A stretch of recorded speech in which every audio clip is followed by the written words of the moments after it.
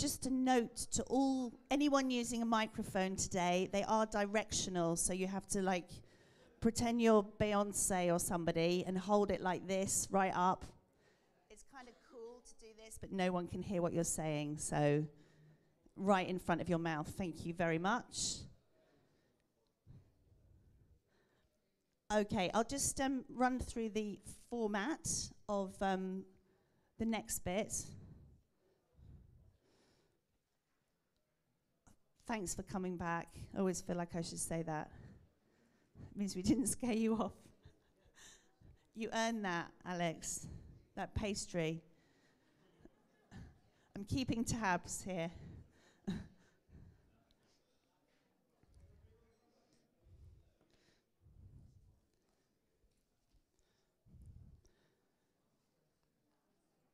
Okay, I hope you had some good conversations in the break.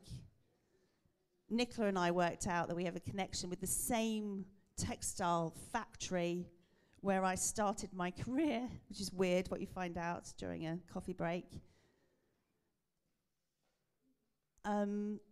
Okay. Differently. We're going to hear, first of all, from Christophe Minier, who's in effect our leader. Hello, Christophe. You get set up and I'll run through the next bit. And then we're going to have 4 10-minute talks. It's a bit like TED Talks, but more exciting because we're in Chichester. And at the end, then we will take questions. So if you've got questions, jot them down or try and remember them, and we'll scoop them all up at the end. And that will need to be quite rapid fire. Just tell me when you're ready, Christophe, and I'll stop going on. I hope you all had a chance to see our posters as well. Lots of interesting information. This is being live streamed, is it? Yes. Hello, everybody. Will people be able to see it afterwards? Yes. Good. Okay. I'm just always conscious that when there's a lot of information, it's hard to take it all in one go. Ready? Well, we'll soon see. This is your microphone. There you go, Christophe. So Professor Christophe Minier is Professor of Biology from the University of Le Havre in Normandy and joins us from there. Thank you for coming. And over to you. Thank you so much, Lucy. We've got some problem with a slideshow, but it will be sorted out hopefully very soon. Because we lost the mouse. Okay. So I would like first to thank you, all of you, for being here.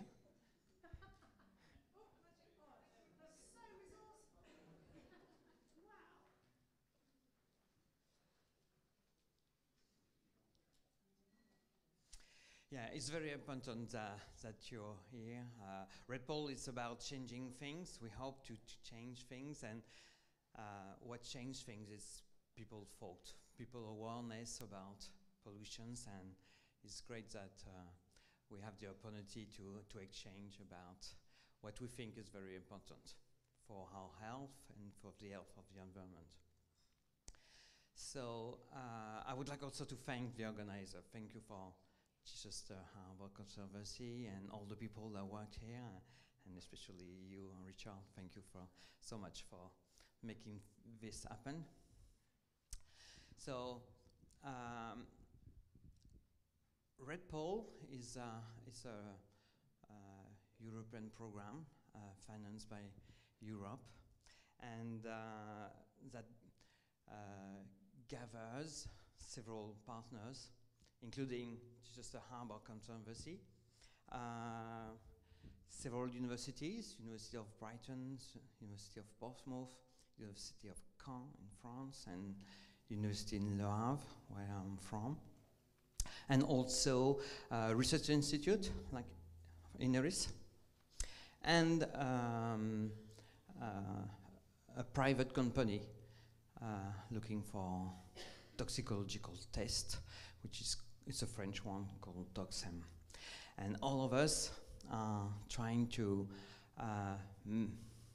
do a little things to make things change about endocrine disrupting compounds, because RedPol stands for reduction of pollutions by endocrine disrupting compounds at source.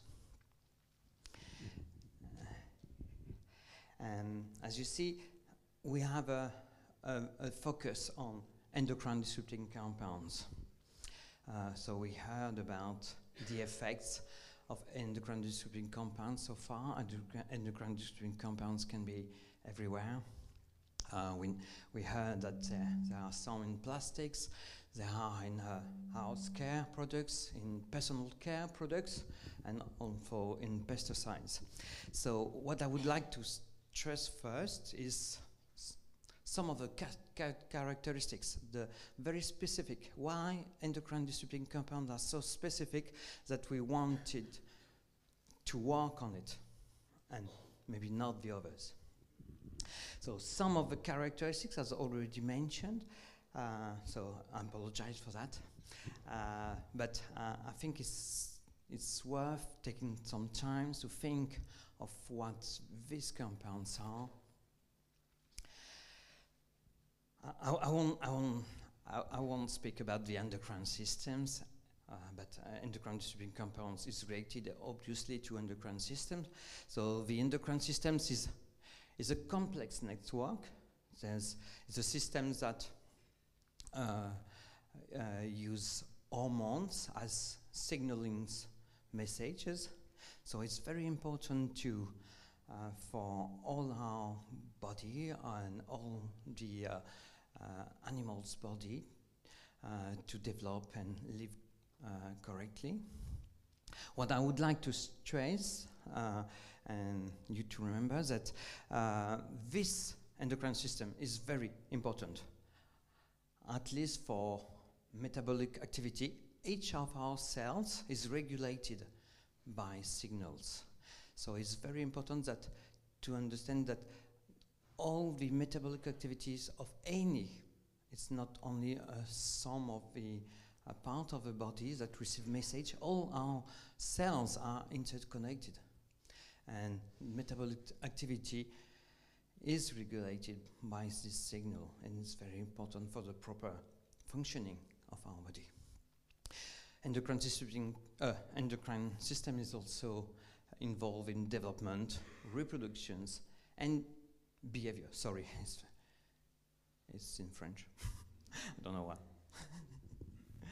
So it's an abundant system, and endocrine disrupting compounds may interfere with all these very important physiological systems. And because it's a complex network, sorry for the sound, there's many targets for xenobiotics to interfere with. So I would like to emphasize 4 characteristics of endocrine disrupting compounds. And first I go back to classic toxicology. I'm sorry about it. It's very simple. In toxicology, when we study dose response effects, we usually say the effect is monotonous. It means that if you have a glass of wine, of French wine, you will feel good. But if you had too much of this wine, you might feel dizzy. And if you have really too much, you may be ill, and alcohol can be very dangerous. And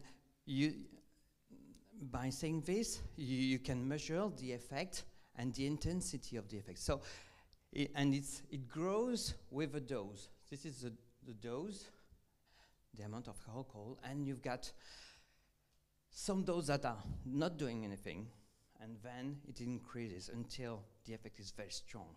So that's the classical toxicology. What's so special with endocrine disrupting compounds? It doesn't always respond to this law. And that's what we call the non-monotone dose-response relationship. Here we've got a result from an old study on mice.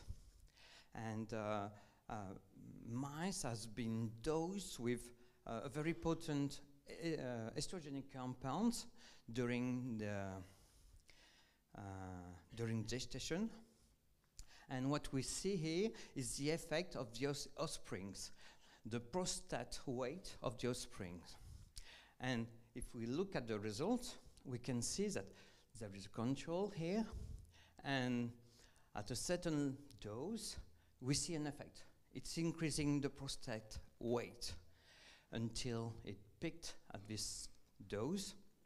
And this effect is very important. It shows that these compounds can enhance the growth of a prostate. And you should not think it's good, because it enhances the growth of the prostate because it gets hyperplasia and different physiological changes. So it's on the way to cancer, for example. So it's a dramatic effect. It's not a good thing. But if you increase the dose, then you see it's the intensity of the effect is lower, until a very high dose here, you lost the weight. In fact, the prostate then is, the cells of the prostate are killed by the compound. And this is classical toxicology. You see, the MACE is because of the MACE age, they change the development of the prostate, and as any compound, because any compound can be toxic, when you increase the dose, there's a power for any compounds to kill cells. And this is non-monotonic. And this is something very different from the classical toxicology. So that was the first. The second one, still the same figure. Now we can look at the dose. Here we use doses that are in nanogram per gram. I know that Alex already told you about the dose and very low dose. This is very important because this is very low. If you look at this first one, it's 0.002 nanograms, so that's picogram per gram. So it's really, really nothing. Well, not nothing. It makes a difference. Oh, not at this stage, but this at 20 picogram per gram or 20 microgram per kilo, you've got an effect that is dangerous for the adult then. And so endocrine disrupting compounds can interfere with the system at very low dose. Usually the people think that our nervous system is very sensitive. You can feel the heat and the flavor at very, very low dose just when tasted a little drop of wine. But the nervous system and the endocrine disrupting substance is very different. The endocrine systems is at least 1,000 times more sensitive than the nervous system, at least. So that's the most sensitive systems we have. Our hormones are acting at very, very, very low dose, at this picogram in our body. So that's why it is so special. And the thing that is worrying is that when we test the compounds, you know that every compound has to be tasted before it gets on the market, we can get toxicity. I know you know. I'm sure you already seen this pictogram. This means that it's toxic compounds. But for a compound to have this pictogram, you have to prove that the toxicity is below 5 milligram per kilo. And that's the lowest things we are asked to screen for any compound. 5 microgram per kilos, this is 0.2 microgram per kilos. This is a very toxic. These compounds will get this. But it means that every compound that we screen for any regulatory assessment, we screen only this. We never go. So any compounds we are on the market have never been tested at this low dose. Never. It's only research that comes from the endocrine systems, and people think that, wow, some things are happening at very low dose, but this is not compulsory because the law is there. And any company will test only high, what we call high dose, which might be low because it's under 5 microgram. But in fact, we don't know about all the effects of the compounds. They have never been assessed under regulation.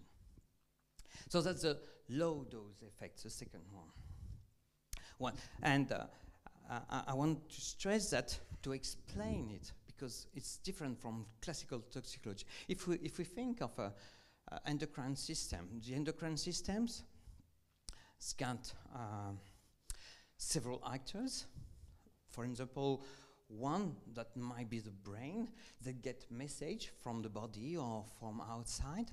They integrate the message, and then it decides, it releases a hormone. And this hormone will be released in the blood systems and act on a different organ.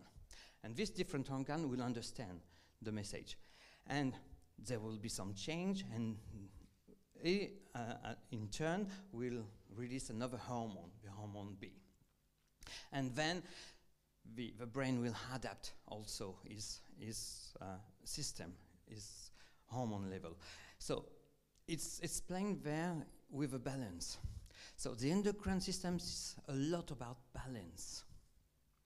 If we get more of one, you get an action. And more of the others, you get the reverse. And if you think that what endocrine disrupting compounds will do on this, it's not acting because it's toxic. Just think that a compound C will be there. Then the balance is going down. And the regulations change. And the message is lost, it's different. And it will have dramatic effects, which is not intended by the body.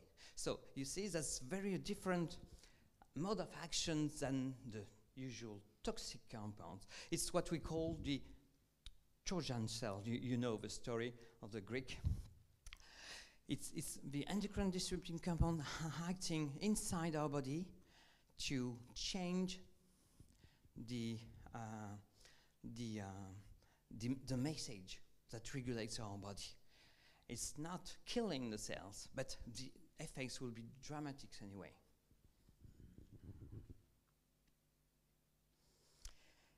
Okay, Alex already told you about this. I would like to emphasize this because it's very important. You know, the classical toxicology says the dose makes the poison, which is in the curve. But it's not really true with endocrine disrupting compounds, because Alex told you about feminized fish. These are feminized that are called also in Le Havre. This is gudgeon, this is flounder. This is male, this is testicles. So you can see spermatozoa, but there's also oocyte in it. And here in flounder, this is a male part, and all the other part is ovaries.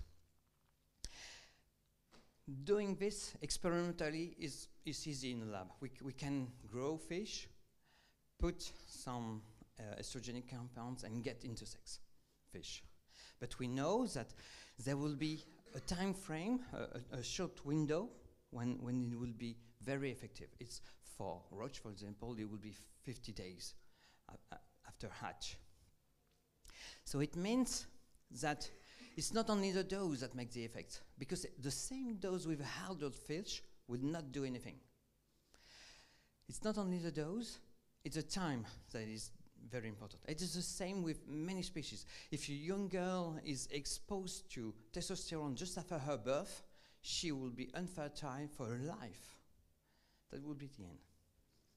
So one of the characteristics is it's not only the dose, it's also the timing of exposure, which is crucial to the outcome. And so that's why we have usually a focus about early fetal development of postnatal development, because these stages are very important, because many things can be programmed during our fertile life, and it will stay for life then.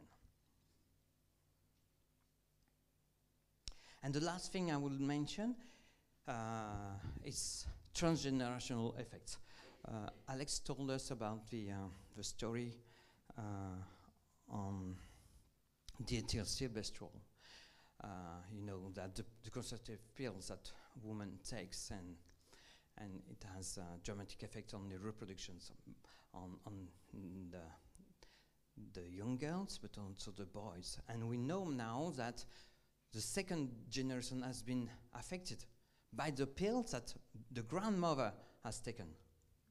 And now we're looking for the effect of the third generation. And we have already some insight that male, at least, young boys, might be affected again.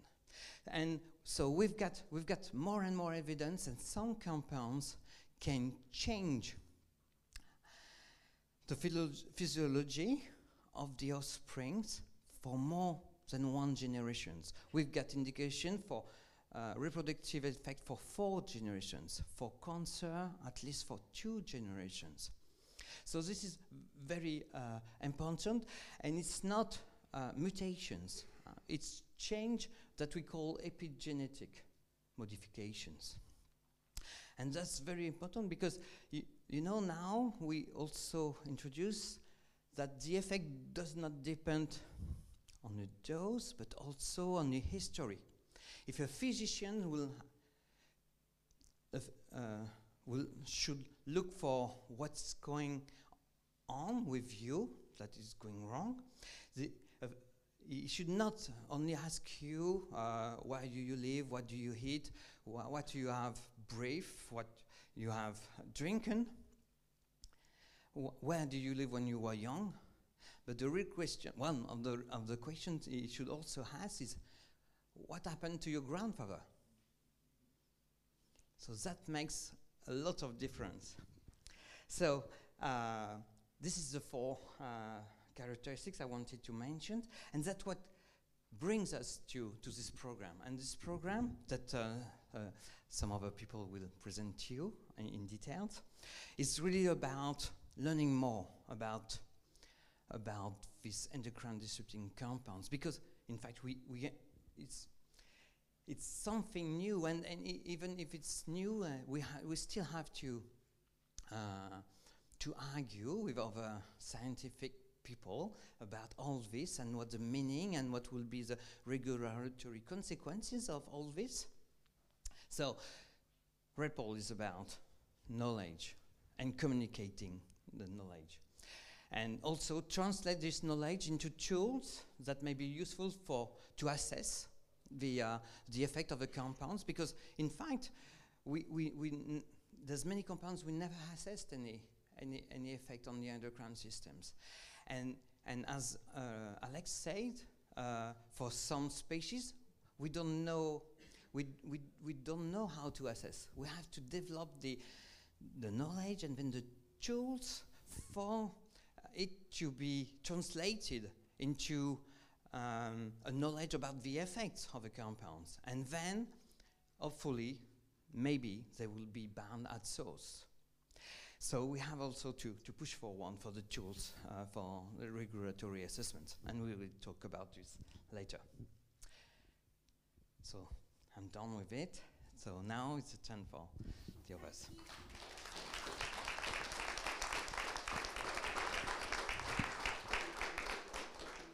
Thank you so much to Professor Christophe Minier. Thank you for joining us today. Thank you for leading this project, and thank you for that amazing presentation explaining why this project is happening. Thank you. And we're now going to move on to the 4 slightly shorter presentations where we're going to go into some even greater depth. So remember, if you have questions, we'll bring you back, Christophe, at the end for some questions, hopefully. Okay, so our first presentation is and Susanne is Senior Research Associate at the University of Portsmouth, specialising in understanding pollution effects on crustacean behaviour. We're very pleased to have you with us this morning. Thank you very much. Just getting set up there. And just let me know when you are ready.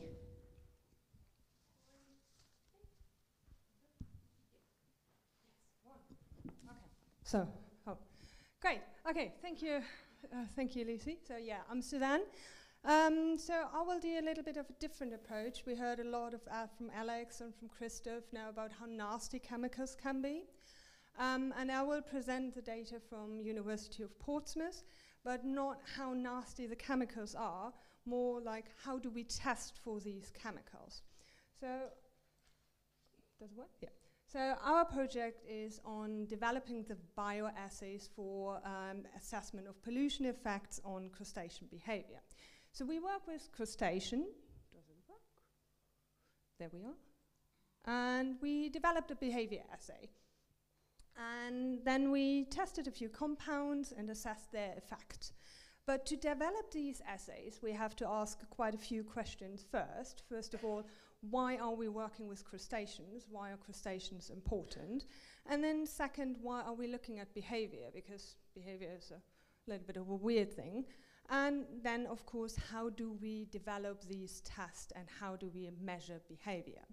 So let's talk a little bit about crustaceans. Crustaceans are also called the insect of the sea. There are more than 67,000 marine and freshwater species in the world. They live in different habitats, like in open waters, in the water columns. Some of them live in the bottom of the sea and the lakes and the rivers as benthic species. Some have symbiotic relationships with other animals and plants, and sometimes these symbiotic relationships can be more parasitic, so they live off other animals. They do fulfill a very important environmental function, first of all as food source for other species, but they're also good in nutrient recycler. They are filter feeders, they take out small microparticles from the water columns, they are scavengers, they feed on dead animal and plant material, but they are also good in population control as herbivores when they feed on seaweed, keeping our shores a little bit clean of overgrowing from seaweed, or as predators feeding on other animals like sea urchin. We work with amphipods and shore crabs, so the marine amphipod, Echinogammarus marinus, and the common shore crab, Cusanninus manus. They are key species along the UK shore waters. As Alex showed already with a picture, the amphipods are shrimp-like creatures. They live in the seaweed and they feed on this seaweed, so they're really good for the seaweed population control, and they provide a food source for other animals like fish and birds and other crustaceans. We have the crabs. Crabs live on the bottom of the sea as benthic species. They are predators. They feed on bivalves and marine worms, on other crustaceans, and they provide a food source for birds, fish, and also we eat them too. So we collect our amphipods in Langston Harbour and our crabs along the shores under the rocks. And this is how they look like, and then we take them in buckets back to the lab. Now with behavior, using behavior as an indicator of pollution, Alex and Christoph already gave a really good overview on what ecotoxicology actually is, looking at survival, looking at production success. However, when we throw in behavior, pollution can also have an effect on our behavior. As we talked about all these hormones and hormone production, hormone function, we know that hormones kind of, they determine our behavior, how we behave daily. The same with the nervous system. We have the neurotransmitters, we have serotonin, we have dopamine. All pollutants can work on these systems, and also on respiration and energy levels. So all these pollutions can affect our behavior in terms of mating, how we behave around mates, how we migrate with locomotion, how we feed, and how we avoid predation as well, and of course our social behavior. So again, that was Alex showed before, that we have chemicals that can work on nanograms per liter concentration. That's especially true for any kind of pollutants that work on behavior. Because with the normal or the traditional risk assessment for pollutants, when just looking at survival rates, they usually are more at medium to high concentration of micrograms per liters to milligrams per liters. So behavior can be used to uncover effects of environmental pollution and should be included in risk assessments. So the problem is with behavior assays, it's quite a challenge to develop them. Because first of all, what kind of behavior do you look at? Which is the most important? And then the other question is, how do we assess this behavior? We can't go to these animals and ask them how they are feeling.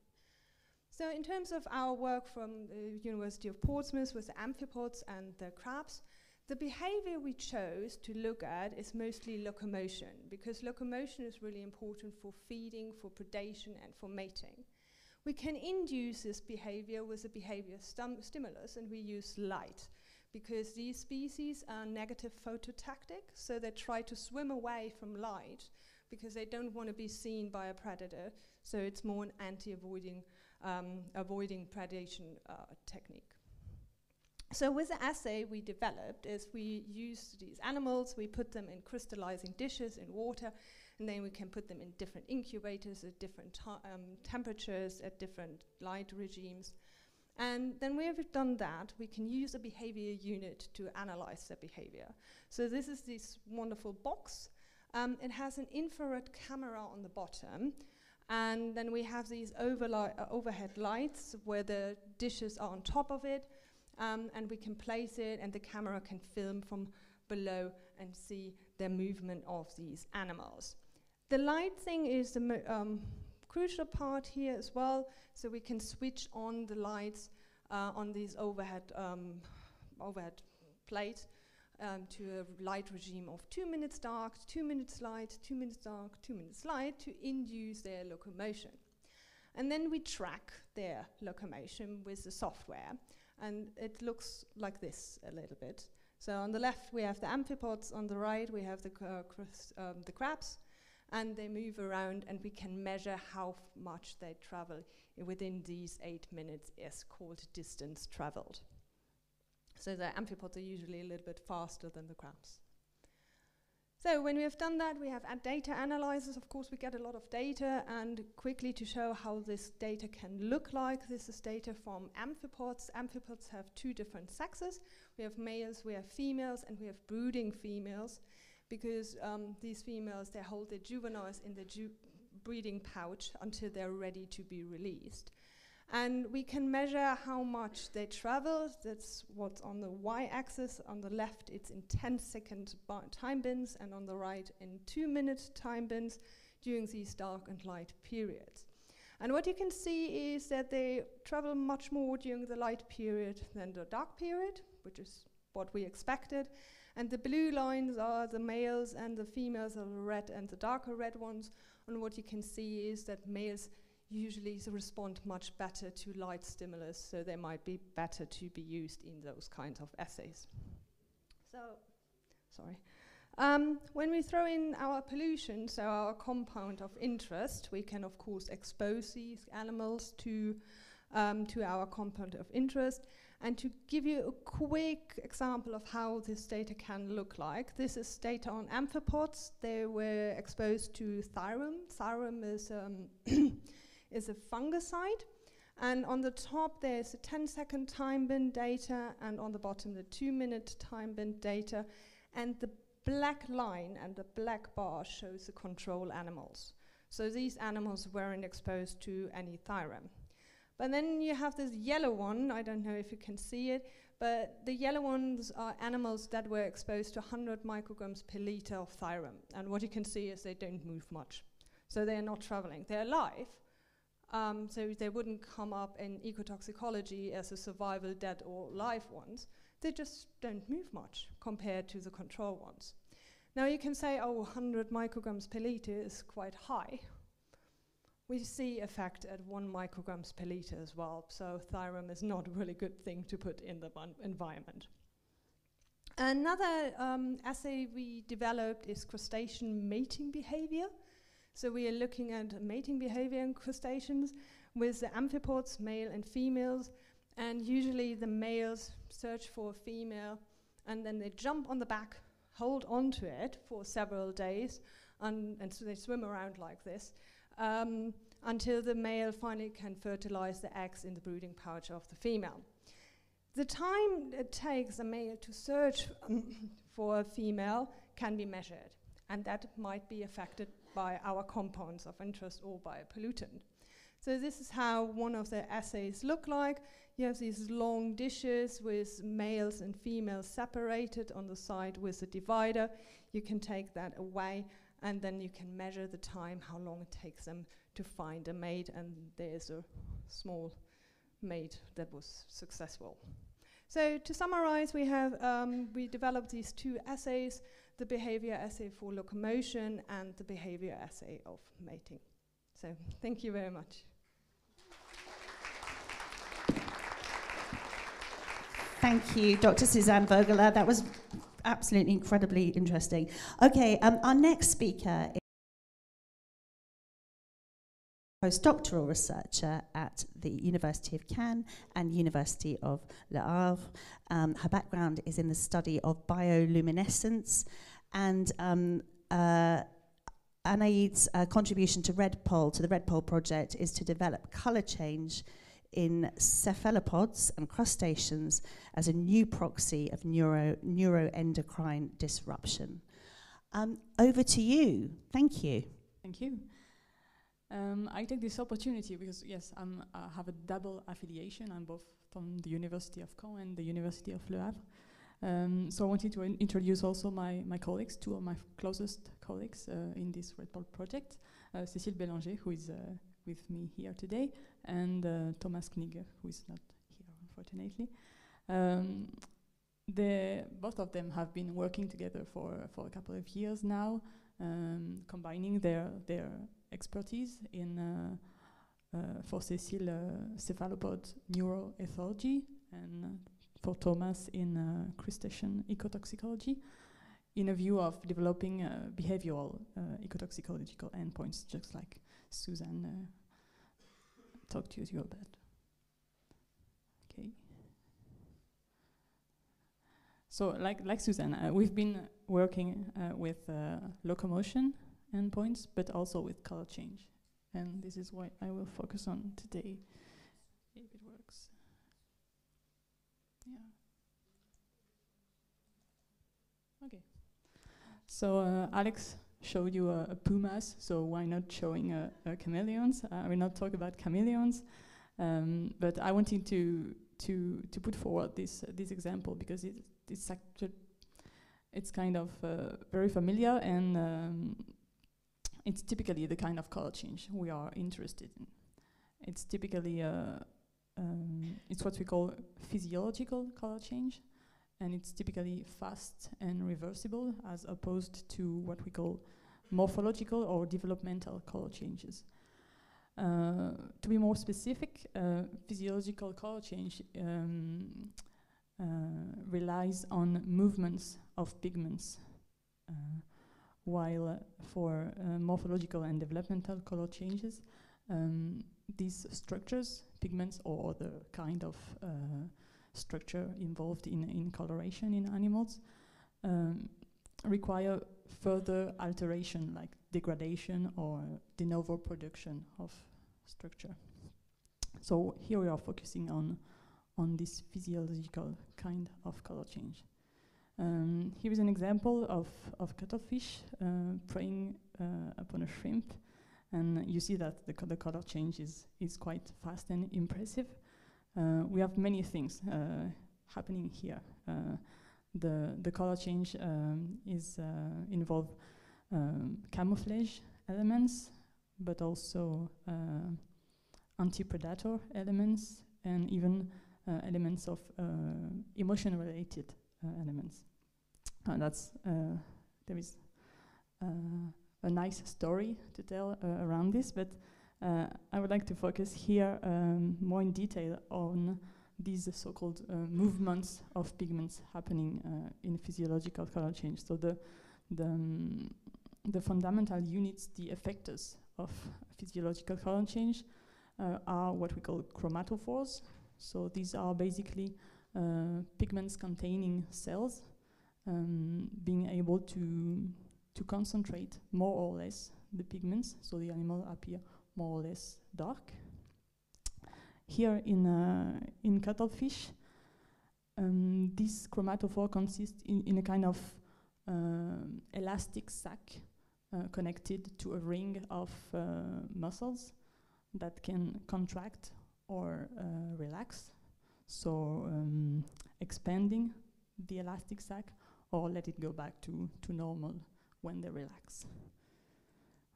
So I'll show you a short video illustrating that. So that's a high magnification video recording of a patch of skin, cuttlefish skin. So you see it's very, very dynamic and very beautiful. Here is also a short animation showing you this chromatophore, so expanding and retracting, as you see. You see that there is a kind of layered organization. There are several types of colors of pigments, and they are organized in layers inside the cuttlefish skin. But this is very specific to this taxa. We actually have a whole diversity of chromatophore structure and tissue organization regarding color change. So here on the right side, you have a picture taken by Alex. A very nice picture of chromatophores in a shrimp. So you see the morphology is it's completely different. You have like neuron-like chromatophore in shape, and it's not the cell that will change its morphology, but the pigments will migrate inside the cell, so invading the velocities or not. And what's interesting in all this is that both these systems are under control of either neural or hormonal pathways that we know with some detail depending on the species. And these control systems can potentially interact with neuroendocrine disruptors. That's why we are interested in developing color change as a potential proxy of such a disruption. So in the literature, we already have examples, illustrations of such interactions with metadomidine, for example, which is one of the compounds to be assessed in the RedPol project. A paleness have been observed in trouts exposed to this product. Tests have been conducted also with antidepressants on several species of crustaceans, showing slight effect, but more difficult to put to evidence because of a high inter-individual variability in the results. But that is showing you, but there is much to do left for developing these color change elements as a proxy, but still it's a promising direction to take. So at the University of Caen, we are focusing on cephalopods and our cuttlefish model in specific.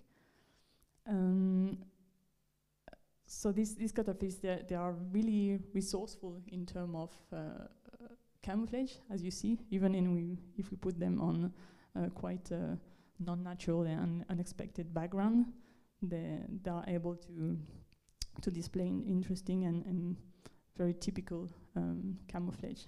This is what we call a disruptive camouflage. It works a bit like zebras. It's the purpose is to disrupt the edge of the animal, so we don't distinguish it on the background. But it can also camouflage on uniform backgrounds, so the body will become completely uniform. So that's basically what we've been trying to explore, to test, to put into a bioassay. So using hatchlings, specifically, on uniform or checkerboard type of backgrounds.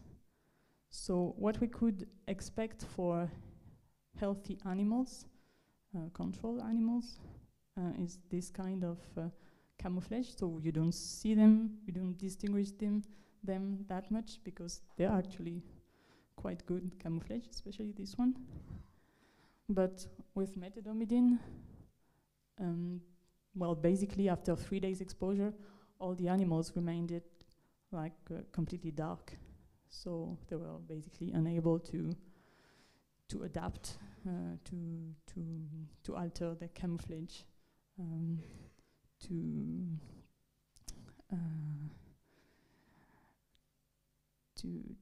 escape predators, basically. So that's the ultimate consequence for the animals.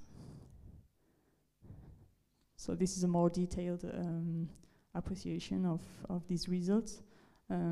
See that this effect, this darkening, this is the background luminance matching. So the difference between the background and the color of the animal.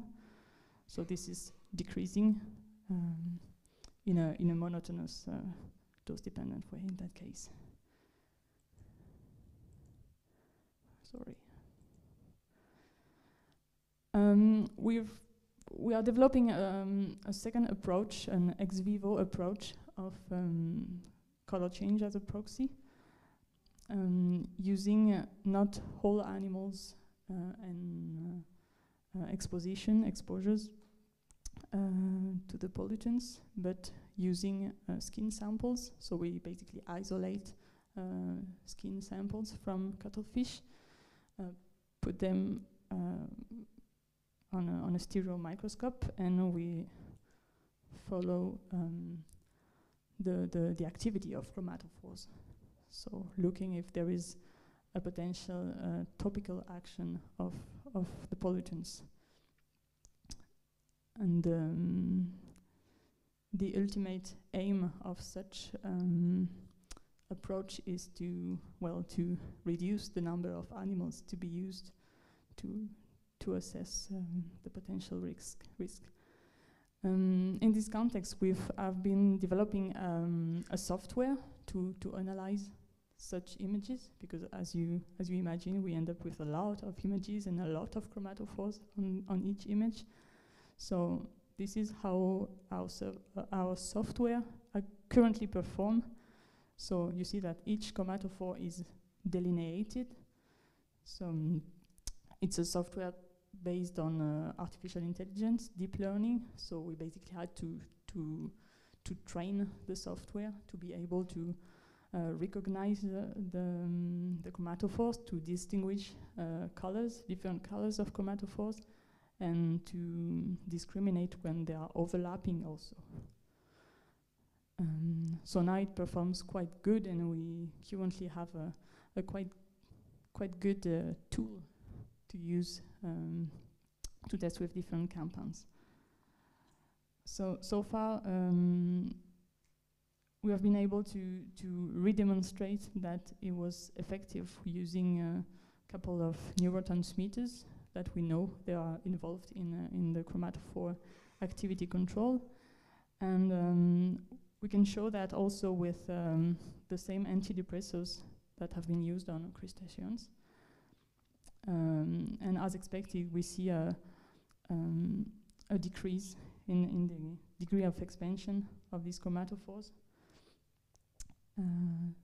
So that was significant.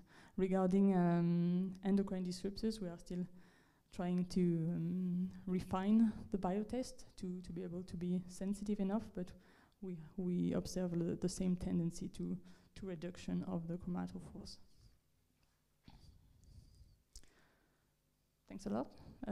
Cécile and myself will be happy to answer your questions.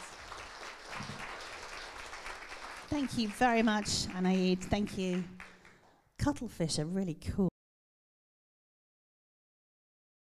Our next speaker is Dr.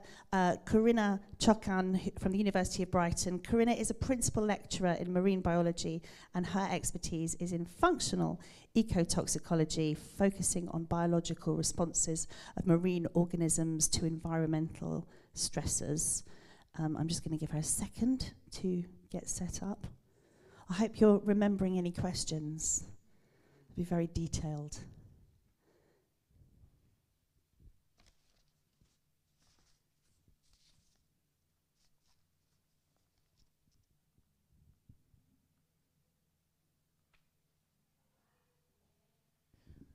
Thank you, Lucy, and thank you everyone for coming here today.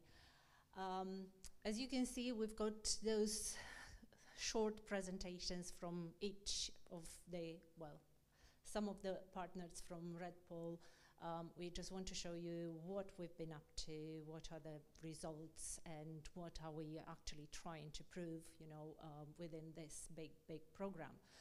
At the University of Brighton, we are using molecular methods to develop specific biomarkers. Now, molecular methods, because of COVID, we all had a crash course on molecular biology. We all know PCR and what it does, and you know, it becomes one of our, a part of our vocabulary to talk about PCR. That's exactly what we do at the University of Brighton. So we're trying to develop specific biomarkers. Well, biomarkers are like quick tests or quick indicators that will tell you that something is wrong. When we go to the doctor and they assess our cholesterol or our heart rate or, you know, blood levels, or those are biomarkers. That particular information is going to tell you if you're feeling good or not feeling good, or there's something going on in your body. And that's exactly what we're trying to do here. So we've heard from Alex a lot about the impact of endocrine disruptions in endocrine disrupting chemicals in humans, and we know that there are reproductive consequences, there are fertility problems, there is an impact on cancer prognosis and cancer development. There are neurological impairments as well, including autism and IQ loss as well. And obviously there are a lot of metabolic changes like obesity and diabetes. We also heard that there are some people are more sensitive to those endocrine disrupting chemicals, and we also heard that there are special windows of sensitivity in the life of humans during early childhood, or even during fetal development. That's when the humans are most sensitive. Well, at the University of Brighton, we work with some very small and you know, maybe not that flagship organism. We work with mussels, we work with oysters, we work with bivalves. And it is very surprising, probably, to say that they kind of behave in the very same way as we do when it comes to their response to the endocrine disrupting chemicals. In those aquatic animals, they would have an impact on metabolism, they would have an impact on growth, they will have even an impact on cancer development as well. They will also have a special window of exposure. When the bivalves are in early stages of development, so when they're young, let's say, or when they just start their sexual cycle, that's when they are the most sensitive to the endocrine disrupting chemicals. So that's the comparison that we are trying to assess at the University of Brighton, and for doing so, if I can go forward.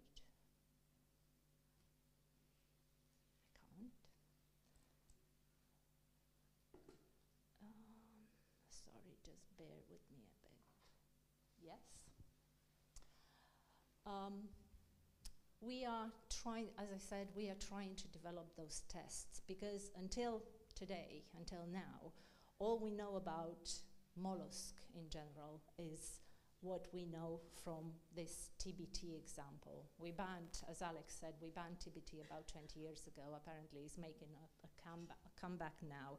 But the most robust test in terms of endocrine disruption in invertebrates is that Imposex that has been developed for dog whelks. What about all the other animals that are impacted every single day at very low doses, as Christophe was saying? Where are the tests? How can we prove that those particular animals are impacted? We're looking at reproduction mainly at Brighton University. As I said, we're looking at bivalves, we're looking at mussels and oysters, and we're looking at the molecular level. So we want to capture that very first signal that something is going wrong in the organism, and that signal is gene expression. Again, a quick crushed lecture in gene expression. We all have the genes present in our DNA. It's the problem is the trick between being expressed or not being expressed that makes the difference. Let's say that at some particular time in the day we need insulin. Then there are special sequences that will be activated in our DNA to produce the RNA for the insulin. At other particular times in the day we don't need insulin, then the gene is suppressed, the gene is silent, and so there's only very light transcription or none at all, and so the product, the final product, is not present or is there in very, very low levels. So that's what we're trying to see, if those signals are actually activated in muscles by the endocrine disruptors. And for doing this, we are exposing the organism to various contaminants, and we are measuring the levels of those gene variations. And we discovered, this one doesn't want. Are there any signals to tell us that the mussels or the oysters or the clams are actually responding to those endocrine disrupting chemicals in the environment? Are those early PCR based signal, are they there for mussels or for oysters? Well, we discovered that there are a lot of them there. Those are some data from field, some from Scrobicularia, from peppery furrow clam, it's called, I think. And we observed that there are plenty of genes that are very different in male Scrobicularia compared to intersex Scrobicularia. So there's something going on at the gene level that will make all the intersex animals, so the ones that are part female, part male, having a very different expression in their genome. And that is part of the search that we do. We want to find that signal. So it's a little bit like if we take this mussel to the doctor and we measure one of this, the doctor will be able to say, yes, that's been under the influence of an endocrine disruptor or something like that. So we've got a lot of candidates in the environment, and as you can see, some of them are really, self-explanatory. We have a testicular haploid express gene, so something that is really involved in reproduction, that might be a very, very good marker, a very good indicator for the problem. We also exposed some of our mussels when they were young and then when they were old to various endocrine disrupting chemicals, and those are exposed to ethinylestradiol and 17-beta estradiol, I think, on the other side. So compounds that are present in birth control pill, for example, and that are also very, very present in the environment. And as you can see, and that's to confirm the story, that there are windows of opportunities when the mussels or the oysters are most sensitive to the contaminants, pretty much like the humans. In the mature mussels, the effect is not that drastic. when it comes to the immature ones, to the early stages, to the ones that are just starting to develop, sexual development especially, the impact is absolutely massive. And again, you can see that we had to break the scale here because actually those bars were much, much higher. So a very interesting behavior, and unfortunately a very worrying behavior, obviously, when it comes to, why my guys still here? To different stages in the development. We use paracetamol, the very common, boring pharmaceutical that we all use maybe, a couple of times a week sometimes. And we looked at the impact of paracetamol in muscles and what exactly environmentally relevant concentration of paracetamol will do. Well, those are females, and this is the Musashi family. So this is an obscure, if you want, gene family that is involved in the development of the testis. So the reproductive structure, the reproductive organ in muscle. As you can see, there is nothing going on in females. As I said, we all have the genes. The trick is if they are expressed or not, pretty much like the vitellogenin in fish, in the talk earlier. So nothing happens in female. When it comes to male, obviously in the control, we would have a high expressed gene.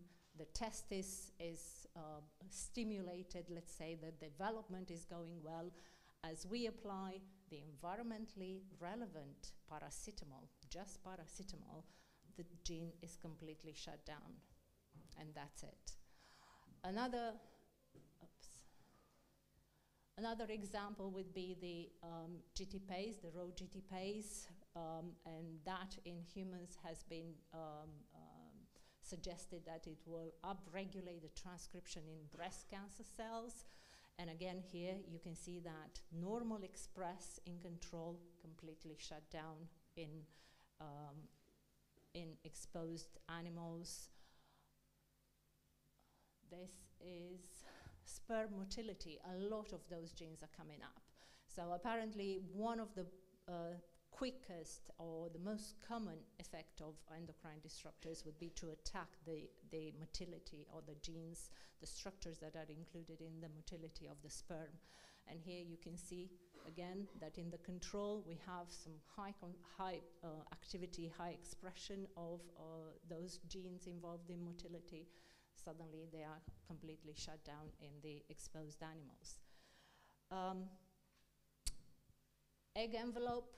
It's again another one of the very nice example of how the endocrine disruptors will impact the reproduction. And here is again a story of, the actual story of what exactly Christophe was saying a little bit earlier, that we don't have a monotone response. We don't increase the dose and expect to see a yet more catastrophic response from the animal.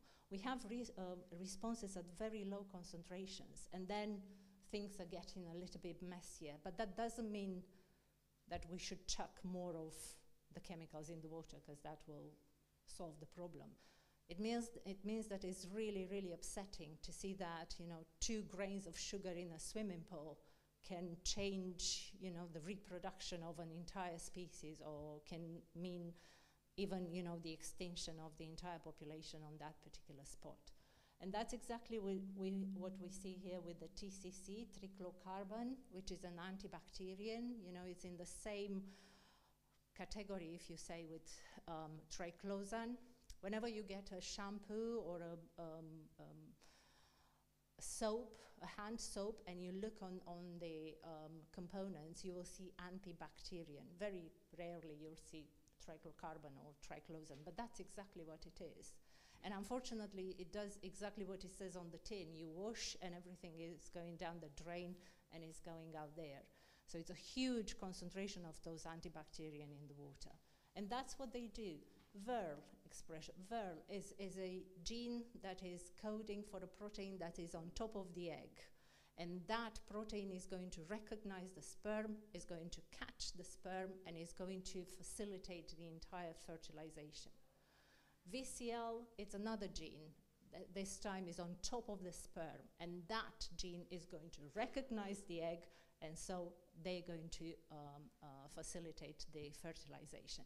So if we mess, as you can see, you have the control. We expressed everything compared to control. We have the control. Look how increased this gene is, how high this gene is, just at a very, very low concentration of TCC.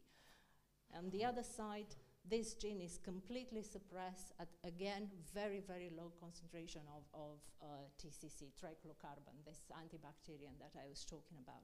So small concentrations can make a huge difference. You know probably, or you don't know very well, that the actual fertilization in most of the invertebrates in the aquatic environment happens outside. You have a mussel, a male mussel, you have a female mussel, they spit the gametes outside in the water, and that's where everything is happening. If they don't find each other, or if this protein doesn't match with this protein, then the egg and the sperm are never going to come together, and they're never going to fertilize. And so you're not going to have a new mussel, you know, for the new generation. But the effects are not necessarily only in the reproduction. Here we're talking about proto-oncogenes. So genes that are implicated in the growth, in the development of the mussel. And as you can see again, you have a very nice and active gene expression in the control, and then everything is suppressed in the exposed mussels. And we also have implications for apoptosis or cell death markers, which are kind of nasty, sort of nasty genes, because they can action in both ways. The programmed cell death is a very important process that happens in the organism. Whenever there is something wrong with a cell, this apoptosis is happening, it just kills the cell, let's say, and gets rid of the problem. So we want to have an active gene expression, an active function of the apoptosis in the organism.